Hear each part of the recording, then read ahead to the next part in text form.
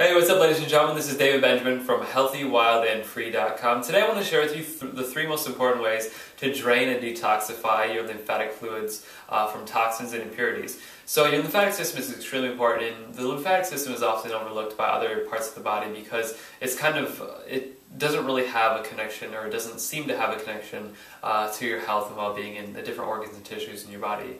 But it's extremely important. We think of our heart, we think of our liver and our colon, we think of all these organs and systems and glands within our body that we talk about. We don't think about some of the big systems like the lymphatic system, which is really runs throughout the whole body, and it's extremely important for health and well-being. And it's often called the second circulatory system because it runs throughout the entire body and it takes up a lot of volume in our body. So it's extremely important. The only difference between the circulatory system and the lymphatic system is the circulatory system has your heart as its energy source, if you will. So the heart pumps blood and it keeps the circulation moving, whereas the lymphatic system does not have that. We need to stimulate that movement. We need to stimulate that detoxification, that movement, that life force, and that vitality in our lymphatic system in order to have a robust, active, healthy lymphatic system, healthy lymph tissue, healthy lymph nodes, reduction in inflammation in our lymph nodes and within our lymphatic tissue, reduction in toxic buildup in the lymphatic tissue and things of that nature. So it's really important to understand the lymphatic system is extremely important, and I would say that if you are having problems sleeping, or you feel sluggish, or you just don't feel like yourself, you feel like your body just is kind of becoming like almost stagnant, your lymphatic system, lymphatic tissue really needs to be revamped. And a lot of times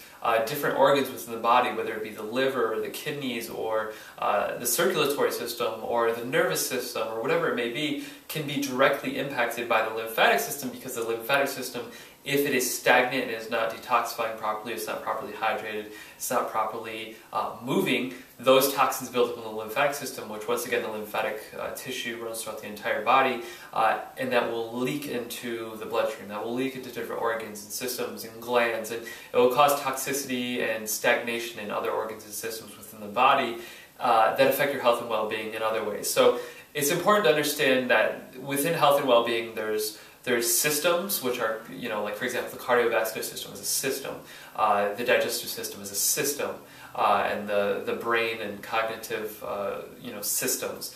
So there's different systems. So there's kind of like three, if you will, like the brain, cardiovascular, and digestive. But then there's obviously joints and things in circulation that run through our four limbs, our hands our arms and legs. So systems, your lymphatic system runs through all those systems. So that's why it's so important.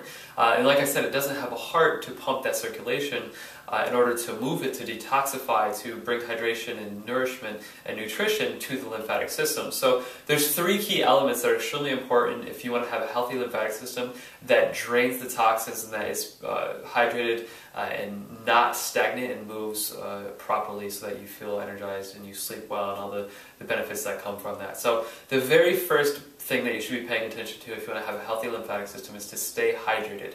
The word lymphatic actually comes from the Latin word lymphaticus, which means connected to water. So the lymphatic system, the lymphatic tissue, literally means in Latin connected to water. So when you think of your lymphatic system, the first thing you should think is water, because it is mostly water. It's very hydrated, it's very water-based liquid tissue. Just like your circulation, your blood is water, your lymphatic system is as well. So the first thing you want to do to stimulate your lymphatic system, to move your lymphatic system, to drain the toxins from your lymphatic system, is to get hydrated. That means avoiding things that cause your body to dehydrate itself, such as soda, some teas, caffeine, things that pull water out of your body, which are known as diuretics, and reduce those, and then increase water intake. And that's not to say you can't have any of those. Like, I drink tea quite often, but I also drink a lot of water. And certain teas and herbs, it depends on the tea and herb, which is a diuretic and which isn't. But and it's caffeine and things like that. But a lot of those different things, fruit juices, sodas, caffeine, coffee, teas, things like that, they're diuretics and they pull water from your body. So you feel like you're getting hydrated, but it's actually pulling water from your body. Anything sugary as well. So you have to start reducing those and drinking more water to give your lymphatic tissue the hydration it needs. And I have noticed a lot of different people that if they don't have like high energy levels, or they don't feel good cognitively, mentally, physically, typically dehydration is a huge cause of that. The majority of the population is dehydrated. I mean, we barely drink water anymore, and even if you do drink enough water, you may drink a lot of things that are diuretics that dehydrate your body and pull water from your body, and you're in a state of chronic dehydration and you don't even know it. So your lymphatic tissue needs water. A good rule of thumb is to drink approximately 50% of your body weight in ounces of water each day. What I mean by that is, if you, for example, weigh 150 pounds, drink 75 ounces of water each day. If you weigh 100 pounds, drink 50 ounces of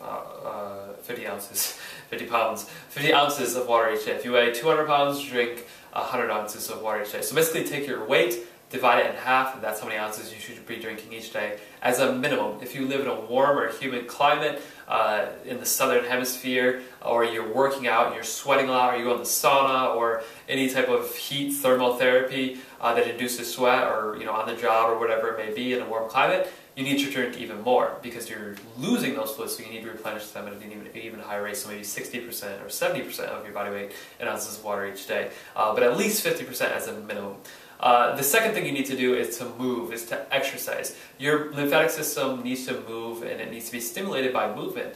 Movement is life. Movement is energy. Movement is growth. I mean, look at nature. Nature doesn't stay still. Nature has trees, plants, shrubs, grass, and everything in between, and all those things are constantly moving, growing, evolving, and growing towards the sun. So as a human being, if you're just sitting at home on your couch watching TV or movies or whatever it may be all day, your body's going to become stagnant.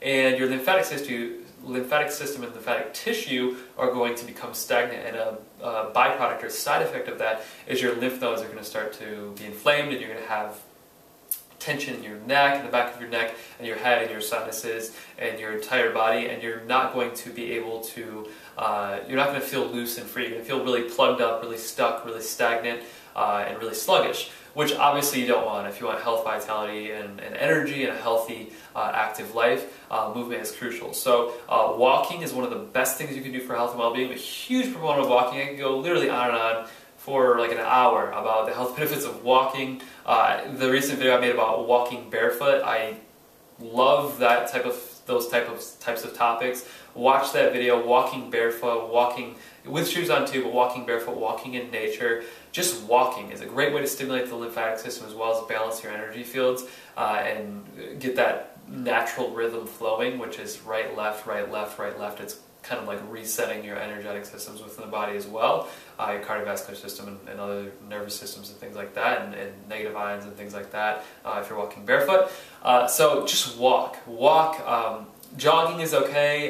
There's some downsides to that, bad joints long term. You're actually shrinking your cardiovascular system, your heart, and your lungs by doing long distance running. So I recommend more high intensity training or walking, either or. Jogging here and there is okay. It's not going to kill you, obviously, and it's still beneficial, but sprinting or walking is great because you're really extending and getting out of breath, which is beneficial, but then walking is great too because you are giving your body that regular routine and rhythm. One of the best exercises for lymphatic system drainage and detoxification is rebounding. It's those little trampolines, and I'll link up one right below this video. It's those little trampolines that you just jump up and down, and it really just, you're jumping up and down, and it's causing your cells to actually kind of do this. It's causing your cells to kind of massage, if you will, and move, and just kind of like lightly detoxify each time you jump. So jumping is very beneficial in general, but on a little rebounder trampoline it's even more beneficial because it's not going to affect your joints long term, and it's giving your body cushion, and like it's kind of a soft, easing way into exercise. So other benefits, the third way to detoxify and drain your lymphatic system and lymphatic tissue is breathing properly. And that is something I need to work on personally. I think that's something really all human beings need to work on, unless you're like a Buddhist monk in the hills of Tibet or whatever, or a Tibetan monk in the hills of Tibet, or a Buddhist monk, whatever. If you don't practice meditation or yoga, it's understanding breath work is really difficult. And I've done some meditation and yoga, and I do more meditation than yoga, but it's still difficult for me to focus on breath work. Like even in this video, I'm talking very quickly and I'm taking short breaths. So I need to learn to slow down and breathe deeper. So what it comes down to is breathing deeper. So deep breathing is extremely important to detoxify and drain the lymphatic system. And what's really interesting is that laughter causes the thoracic duct, which is the largest lymphatic vessel, it puts negative pressure on that duct, D-U-C-T, and it causes that to be able to drain 10 to 15 times more than if you didn't laugh. So basically what laughter does is it causes you to take deeper breaths, and that laughter stimulation plus the deeper breaths apply that negative pressure to the thoracic duct, which is the largest lymphatic vessel, which allows you to drain lymphatic and detox lymphatic fluids 10 to 15 times faster than if you didn't laugh at all. So laughter is literally a hack in detoxifying and draining your lymphatic system quickly, effectively, and literally the fastest way you can. So hydration, movement and exercise, and deep breathing with a lot of laughter, which is really 4 ways, are the best ways to drain, the best and fastest ways to drain and detoxify lymphatic fluids and toxins as quickly and as efficiently as possible. And there are other ways as well, so I'll link up an article below with more ways to detoxify and drain lymphatic fluids, as well as the article with the 3 main ways that explain it in more detail. So take care of your lymphatic system, exercise, drink more water, breathe deeply, and laugh more often. And I will see you in the next video. Make sure to live healthy, wild, and free. Please like, favorite, comment, and share this video if you learned something below. Subscribe for future videos, and I'll see you on the website at healthywildandfree.com. Bye.